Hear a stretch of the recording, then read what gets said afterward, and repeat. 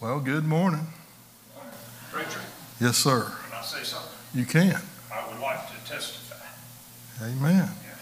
I don't hear nobody else. I miss testifying. I miss people standing up. And I miss people saying, tell the preacher, or preacher, you got me, you know. And it's something that's just, I don't know, maybe it's falling away. But people just don't testify no more. They don't do like they used to do. I'll say it like that. And I really miss it. Amen. Wednesday night, I went to bed about 11 o'clock. And like I said, God's told me many times, sitting right here, stand up and testify. How about that? Nobody else does, you know, so I'm not going to be the one. But hey, I've been here a long time. And if I can't testify, I have to expect everybody else, the new ones, to testify. Yeah. You know? Amen. So, anyway, Wednesday night, I went to bed about 11 o'clock, a little later. And the Lord told me, he said, you testify Sunday. And I just tried to go to sleep. I couldn't go to sleep. 11:30, I still wide awake. Every once in a while, now, people can say, I think what they want to. But God told me,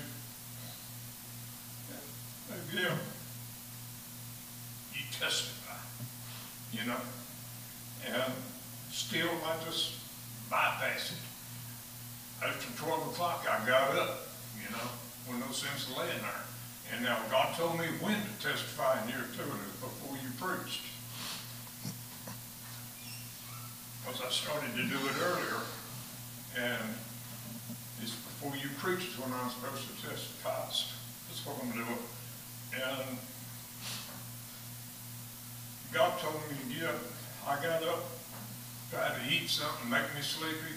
That didn't work. And about 1 o'clock, 1:30, I finally said, okay, I'll testify, you know. And I thank God for saving me. Amen, brother. I thank you for my church. This is my church as much as it is yours, and that's as much yours as it is mine. I'm talking about everybody when I say that. All right? But again, I just thank God for saving me, what he's done for me. He's blessed me through sickness, health, everything. And I miss the people saying, tell them, preacher, or old me, you know. And I don't know. I just miss people testifying more than anything, I guess. I used to stand up and somebody shout and holler and everything else. But anyway, God told me to, and I was scared not to. There you go. Amen. Amen. Thank you. Thank you. Thank you, brother. Well, the Bible said, let the redeemed of the Lord say so. Amen. I know what you're talking about, brother. You know, I have seen services where folks stand up one right after another and give a testimony for the Lord. Might not have been long. They might have just said, I thank God for saving me, but it was good. Amen. Amen. And we need it. Amen. And I'll say this, if anybody else feels that they would like to say a word for the Lord, then, you know, you feel free. That would be a wonderful thing. Amen. Amen. Don't be surprised you hear me holler amen, preacher. There you go. We need that too. Amen. Amen. The danger with hollering amen is I might not know when to stop. I'm going to be in the book of John, the Gospel of John, chapter 14, and we talk about memory or remembrance today. Amen. Memory, remembrance. John chapter 14, and if you got an old Schofield, page 1136, and I was telling my wife this last night. I thought it was kind of funny. This guy telling his wife, he said, you know, honey, he said, you know, I remember when we first started out, we was living in a one-bedroom apartment, and it wasn't much to speak about. We was driving an old beat-up car, and the stove didn't half work, and we had a TV, but it was like a little 10-inch black and white, and you had to squint your eye to see if it worked or not. And he said that was the bad news. The good news was I was living with a beautiful 25-year-old woman, and he said, but now I'm living with a 50-year-old woman. And he looked at his wife and he said, I don't think you've kept up your end of the bargain. And he said, well, my wife was taken aback by that, and she looked at me with one eye and said, look, I tell you what, you go find you a beautiful 25-year-old woman, and I'll make sure you get to move back in that one-room apartment. Yeah. I heard some preacher, I was watching a preacher the other day. Can I say something else? Yes, sir. He was preaching to the congregation. He was talking about the evils of men, and he got on alcohol, and he was talking about that. He had a brand new bottle of liquor sitting on the floor of the altar there, and he talked a little bit. He went in and said, I'm going to prove it to you about the alcohol. He opened it up. He dropped a worm in it.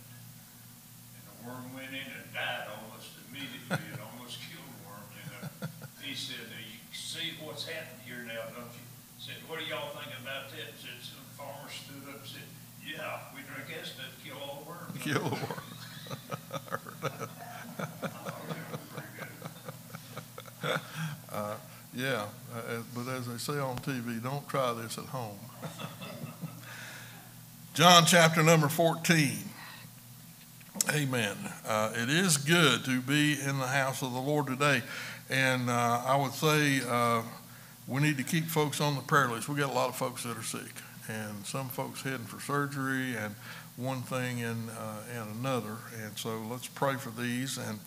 And when you're sick, you're an easier target for the devil when you're sick. So we pray for these folks, pray for their strength, and pray that they would be exhorted and lifted up. And if you can help with that, I mean, one good ministry you can do is a telephone call or a card.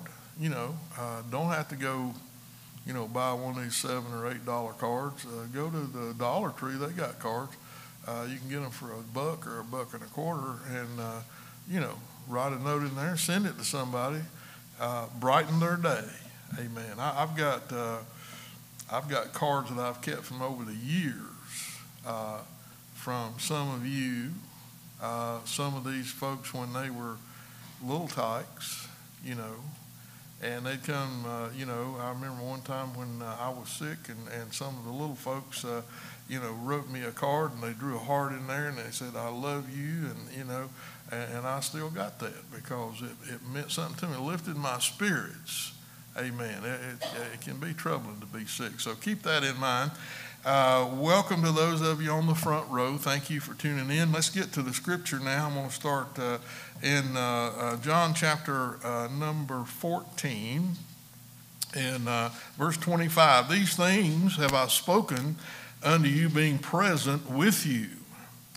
But the Comforter, which is the Holy Ghost, whom the Father will send in my name, he shall teach you all things, and bring all things to your remembrance whatsoever I have said unto you. Let's pray. Father, thank you for this, your word that we have been privileged to read today. Thank you for these that have come and joined us in this service, and those that will join through the front row. We thank you for them. I pray, Lord, if there's a heart that will hear the word today and maybe they need lifting up, they need somebody to sustain them, or maybe there's a heart today that don't know you as Savior and Lord, I pray that today that they would make that commitment, and Lord, they'd give their lives unto thee. Lift up the discouraged, save those that are lost, help us to be the servant you'd have us to be. In Christ's name and for his sake we pray. Amen. So Christ said, I've spoken these things to you, being present with you. And then he says, But the Comforter, which is the Holy Ghost, whom the Father will send, he shall teach you all things. Of course, he's talking about after he left, because the Comforter was not going to come while Jesus was here. But he came after the Lord left and went back to heaven, and he's here today. Amen. If you're saved, it's because the Holy Spirit drew you. It's because the Holy Spirit made you realize that you needed to be saved. It was the Holy Spirit that woke your conscience to the fact that you were lost, because without that you can't understand the things of God.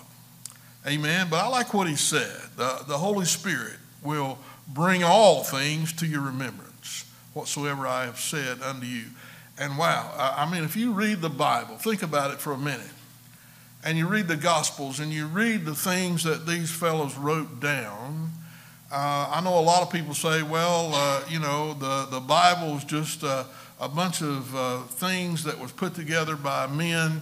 But listen, you can't recall these things like these men did unless you have some help. And the Holy Spirit was helping them to recall the miracles that Jesus did, the words that he said. All of these things work together. But I'm not talking about, inspiration and canonicity today. I want to talk about remembrance. Amen. Now, as we grow older, we tend to be more forgetful. At least, my wife will probably tell you that I am, because every morning she'll come and, plop my medicine bottle down on the countertop and say, "Have you taken this today?" Well, of course, no, I haven't. And she's always, after me, take this and take that. Memory tends to fade with time. But there's some quotes I want to give you. That the Bible says that the Holy Spirit would bring all these things to our remembrance. He helps us. And in fact, Jesus said, don't worry in a time when the time comes and they call you and they put you on the spot for your faith and you don't think you'll know what the answer. Jesus said, the Holy Spirit will give you the answer. Amen.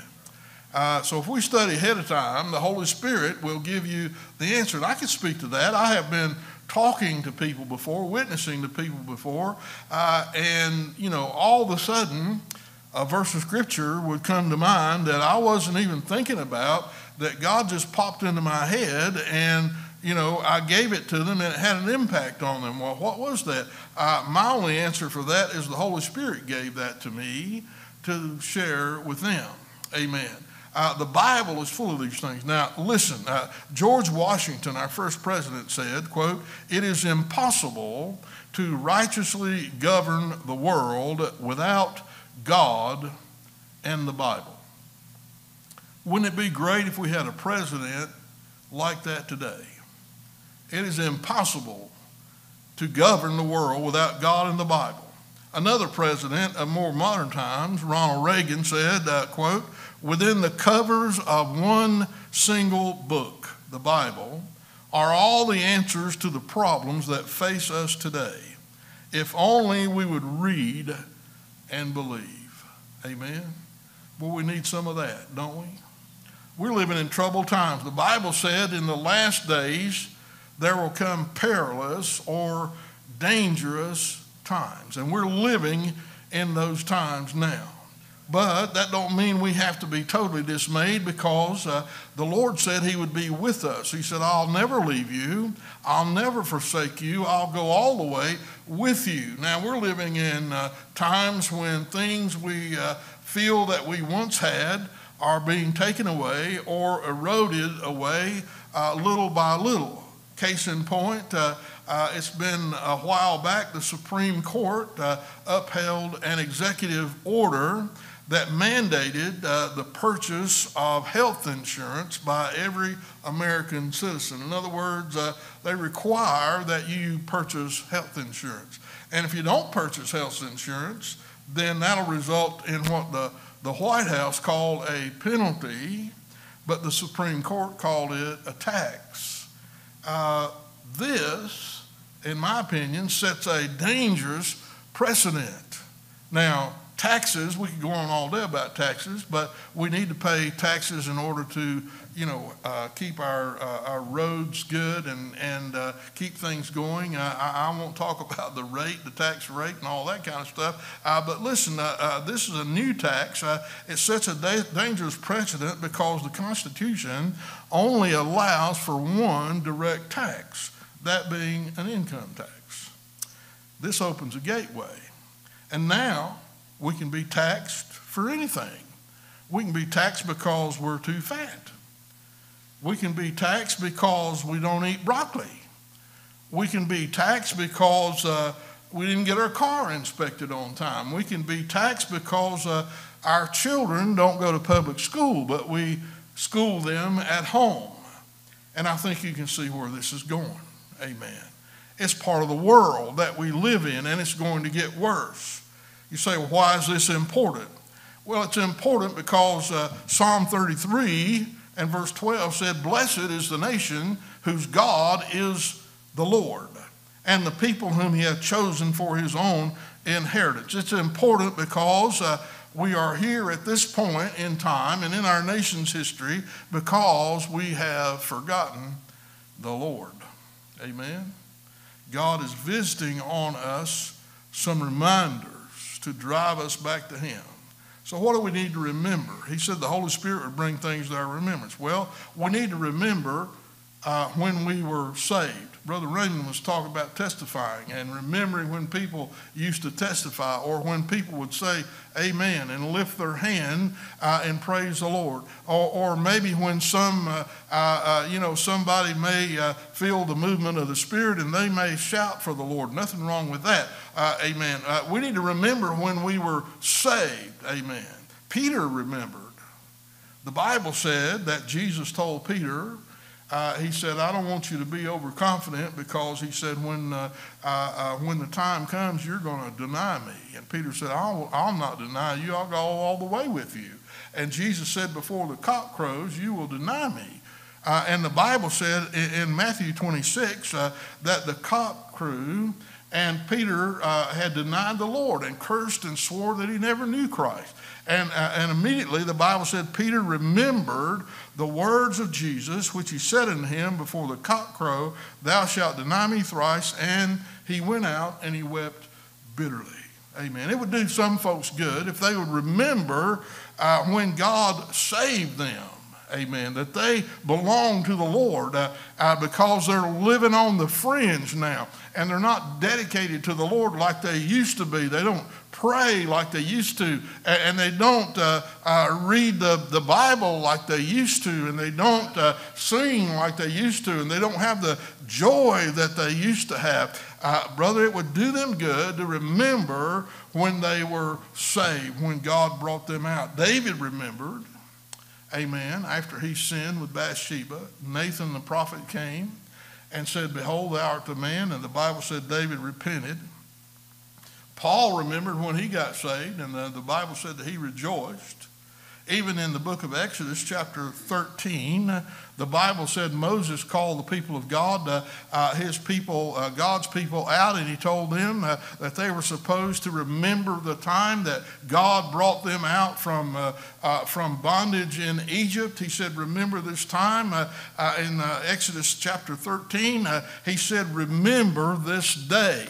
And they did, and they worshiped. Amen. That's what part of what worship is remembering what God has done for us. Amen. And then secondly, we need to remember not only when we were saved, but we need to remember the way of the Lord. Amen. Luke 24, the Bible said, and they remembered his words. This was after Jesus had gone. They remembered his words. What did they remember?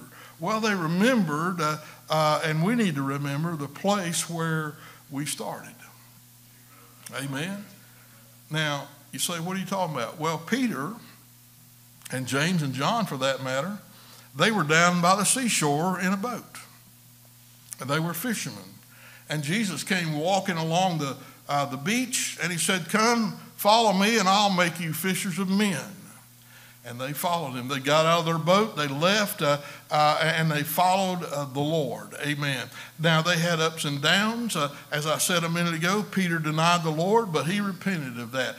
And they had others. John the Baptist, in fact, was put in prison, and he sent men to the Lord and said, ask him if he is really the one that should come. He had gotten discouraged. He had gotten down. He was Christ's cousin. But yet he was discouraged because he was in prison. Amen. And Jesus answered him, listen, beloved, you may get discouraged. I may get discouraged, but we need to remember the place where we started. Peter, James, and John, fishermen. Matthew was sitting at the seat of custom. He was a tax collector. And Jesus came along and said, Matthew, come on, son, and follow me. And he got up from his collection and he followed the Lord. We find that Zacchaeus was up a tree when Jesus met him. He was up a tree waiting to see the Lord. And Jesus was down there talking to the crowd. And he looked up that sycamore tree and said, Zacchaeus, come down. For this day I must abide at thy house. He knew Zacchaeus was up there. We need to remember where God found us, amen, and the path we took, amen. It's not always easy being a Christian, and sometimes we go through dark valleys, and sometimes God brings us out of tough places and tight spots, but we need to remember that. And then we need to remember the peace that we found when God saved us. I mentioned this, I believe, in Sunday school. It's worth mentioning again. I heard a preacher talking about it yesterday, talking about this Church of the Nazarene preacher before he was called to preach. He got saved, but before that, he was a farmer. He said he had a mule, and the mule, he worked on the farm, but he was bad to the mule. He would beat it, and he would curse it and punch it and kick it, and he was bad to it. But after he got saved and God called him to preach, he testified, and he said, the first thing I did after I got saved, I went down to the barn and got the old mule and put my arms around his neck, and I told him, I'm not going to ever hurt you again. I'm not going to ever kick you again or beat you again or curse you again because God has put love in my heart. Listen, that's what God will do for you. Amen. Amen. Somebody said, God hates sinners. No, he doesn't. He hates the sin they do, but he doesn't hate sinners. He loves sinners. Amen. And then we need to remember something else. We need to remember the poor. Amen. Galatians chapter 2 verse 10 said only that we should remember the poor, the same which I also was forward to do. Amen. The psalmist said in Psalm 44, we have heard with our ears, O Lord. Our fathers have told us what thou didst. Amen. God is a friend to the poor. And so we should remember those that are less fortunate than we are. Amen. I told you, I believe, a little bit about some ladies that the wife and I heard a week or two ago. We went to a banquet for this organization that's here in Greensboro called Hannah's Haven, which is for women who had trouble with addiction and with abuse and all of those sorts of things. And they're small, but they're trying to get started, and they're doing a pretty good job. So we went to this because they were looking for donations and one thing and another. And we heard some of these ladies give their testimonies. I found it interesting. They said, we don't accept any state money and we don't accept any federal money. And one of the people who's on the board of directors there, I asked him, I said, why don't they accept state or federal money? He said, because if we did, then the state or the Fed could tell us what to do, and we could no longer tell them about Jesus. And he said, when they come, the first thing they hear is about the Lord. We tell them about Jesus, and we try to win them for Christ, and we keep telling them about the Lord. And all these ladies that came, they had all gotten saved, and one of them told her testimony of how she came to the Lord, how God had just woke her up. And she said, I've been there a year, I've kicked the the drug habit. I've left all that behind. I've been reunited with my children. I've got my children back. I'm happy now. But most of all, I've accepted the Lord, and I want to be a missionary. Can you believe that? Amen.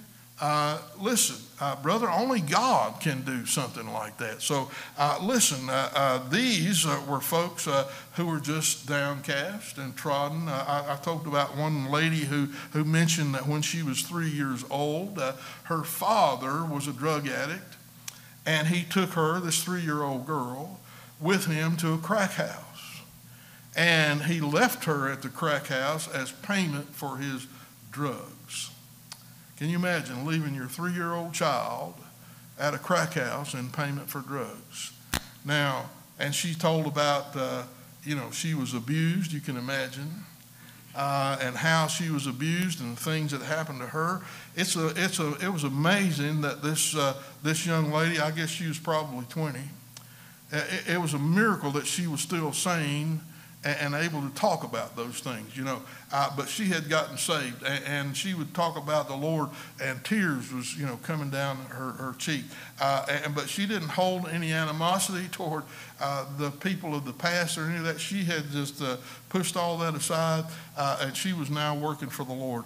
And I said to myself, that is a great work for the Lord. Praise the Lord for something that's happened like that. Amen. And so the poor come in many fashions. Amen. She didn't have any money. She was a child. She didn't have anything. But she was poor not only in money, but she was poor in love. Her parents didn't love her. Nobody loved her. Amen. So you can be poor in many ways. And God said we're to help them. Listen, when Boaz sowed his fields, the Bible said that he applied the Old Testament scriptures that said when you sow the field and you reap the field, leave the outside for the poor. And he did that. And not only did he do that, but when Ruth and Naomi came and they were gathering on the perimeter of the field because they didn't have anything, Boaz saw them and said, you leave some extra handfuls for those ladies. And the workers probably said, well, they got stuff they can garner on the outside of the field. And he said, no, you leave some extra handfuls on purpose. Isn't that the way God is? Amen. God gives us handfuls on purpose. Amen. And he knows our condition, brother, and he will take care of us. So remember the poor. And then remember God's benefits. We all are subject to God's benefits today. Psalm 103 said, bless the Lord, O my soul, and forget not all of his benefits. You say, well, what benefits do I have? Well, outside of being a Christian, let me remind you, let me jog your memory. You'll recognize this. It said, we hold these truths to be self-evident, that all men are created equal, and that they are endowed by their Creator with certain unalienable rights, that among these are life, liberty, and the pursuit of happiness. That to secure these rights, governments are instituted among men, deriving their just powers from the consent of the governed. Comes from the Declaration of Independence. Now, back to George Washington. It's impossible to govern properly without God and the Bible. Where did they get language like that? They got it from God. Amen. In fact, our own Declaration of Independence says that our government is established not to tax us, not to make our lives miserable, not to assail us, not to send armed IRS agents to the house to take away your things. But our government is there because they derive their powers from the consent of the governed, and they're there to secure these rights for you and me. Amen. What rights? Life, liberty, and the pursuit of happiness. We kind of got off track over the years. We need to remember God's benefits. Now, listen, I know America's got problems, right? We could all quote problems that we have. But listen, I've never been to another place in the world that I'd rather live than the United States. Amen? I have been to other countries, and my wife will back me on this because she's seen some of this stuff. We were in one place, and as we were going down the road, we saw a railroad track, and alongside the railroad track there were bushes and trees, and there was a break here and there was people, a man and a woman and some little children. They were living beside the railroad track in a cardboard box. And they had a little fire built out there. They were living in a cardboard box outside this city where all the rich folks were going to shop.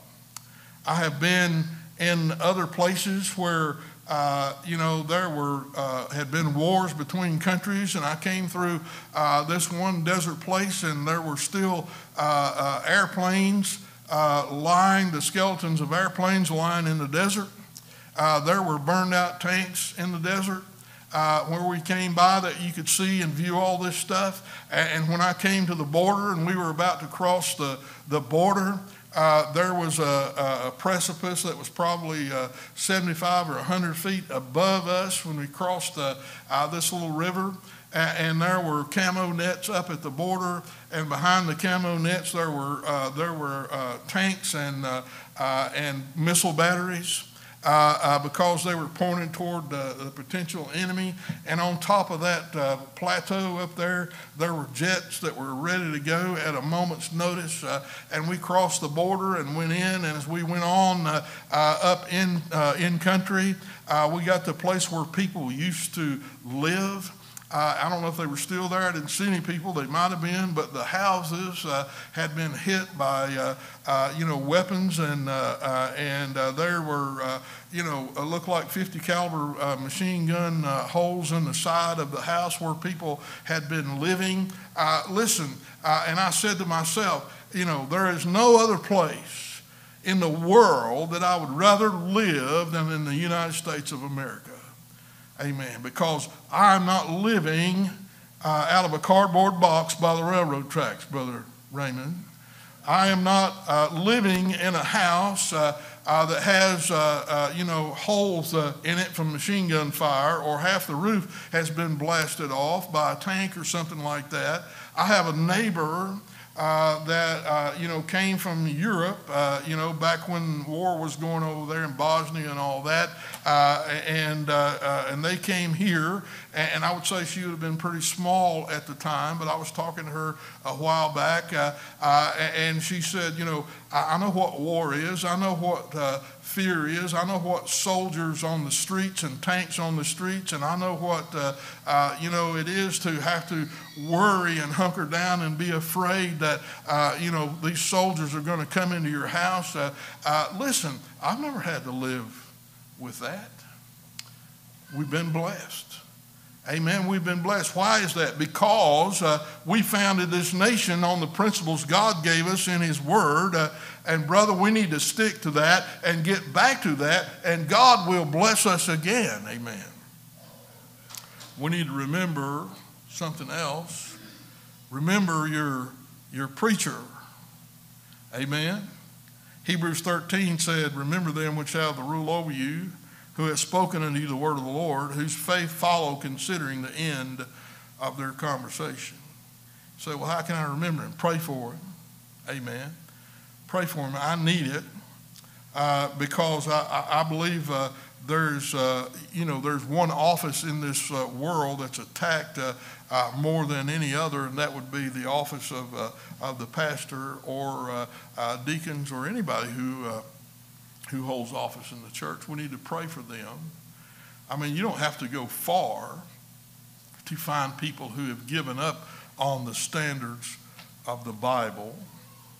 There are so-called Bible institutes today who no longer believe in the Word of God. I was shocked by this preacher who was preaching yesterday, and in fact, it was Brother Ron Beatty from Berean Baptist Church up in Winston-Salem, and he was talking about, the Word of God and all that. And he had done all the research on this, and he had found that, he said there is not one institution, a Christian institution in America that doesn't have some professor, or some that no longer believe the Word of God.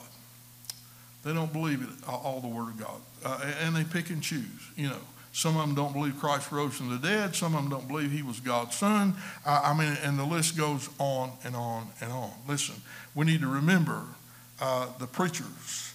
And then we need to remember to give, amen, so that others may have. The Bible said, but to do good and communicate, forget not, for such sacrifices God is well pleased, amen. And then lastly, I'll quit with this. We need to remember that there will be remembering in hell. Amen. Luke 16 said, but Abraham said, son, remember that thou in thy lifetime received thy good things, and likewise Lazarus evil things, but now he is comforted, and thou art tormented. Now, that's a horrible thought of being in a place that you'll never get out of and be tormented forever, and then to remember all of the opportunities that you had. Remember the times that God spoke to you and said, today is the day of salvation. Remembering all the times when God called them and said, come unto me, all you that labor and are heavy laden, and I'll give you rest. And they refused. They'll remember that for eternity. You say, preacher, you believe in a literal hell? I sure do. The Bible teaches it. God didn't create it for us. He made it for the devil and his angels, but people are going there because they refuse God. Amen. Let me give you this illustration. A Frenchman, a writer by the name of Alexis de Tocqueville, visited America in 1831, and he wrote this.